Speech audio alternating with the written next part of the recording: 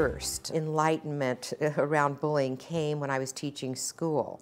And I had the most classic bully in my classroom. Every single child in that classroom hated that kid. And I went to his home and saw that parents are not at home. He's babysitting 2 younger children, having to get them ready for school, feed them, everything else. And I immediately saw, this is not a bad kid. This is a kid with problems. I started to bring him into school early, packed lunch for him, and put him in leadership positions in the class. But at the same time, I was working with the students, explaining what he was going through and how much he needed their help. There are no bad children. They don't exist. There are children with problems. If we don't help them solve their problems and they don't get their problems solved, they grow up to be bullies. And the minute that I enlisted those kids on that level and they started reaching out to him, this kid's life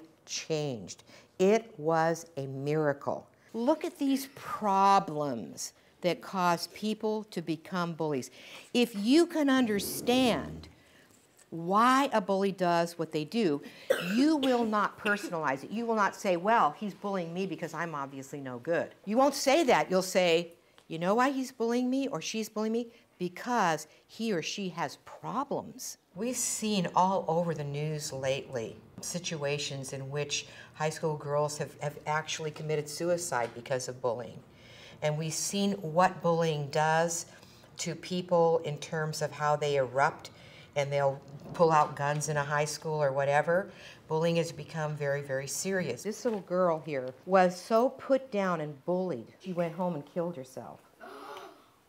That's how serious this can be. Sometimes you can break a person's spirit so badly, you can hurt them so badly, emotionally and in every other way. You can destroy their lives. The most important thing to teach kids is why people bully, because if they understand why people bully, they will not personalize it. They'll understand that it's the other person who has the problems, not them. Bullies pick their targets. Some targets have low self-esteem. They don't feel good about themselves, so they think they deserve the bullying. They're very shy. They have no friends. If you don't have any friends to stick up for you, you can really become a target pretty fast. If you're afraid, if you're a fearful person, you kind of attract people to hurt you. Also, that you're easily embarrassed. And then the last one is that you're passive and you don't do anything. You just let it happen. You don't tell anybody, you don't do anything, and the bullying just goes on and on and on,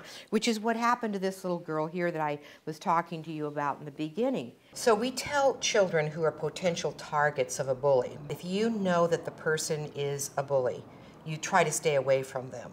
But if you can't do that, the best thing is to, if they're bullying you, to confront them. It is looking straight in their eyes. It's saying, I don't like what you're doing, stop it. If they continue to come after you, then you have to try to ignore them.